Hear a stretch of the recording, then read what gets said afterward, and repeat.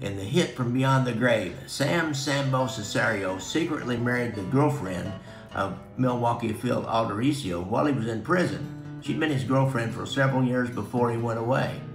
And actually, in reality, she was related to Charles Mayo, who was the owner of Mayo's Northwood restaurant, where Tony Accardo and Milwaukee Phil and Paul the waiter Rica that sat around and met many of their underlings.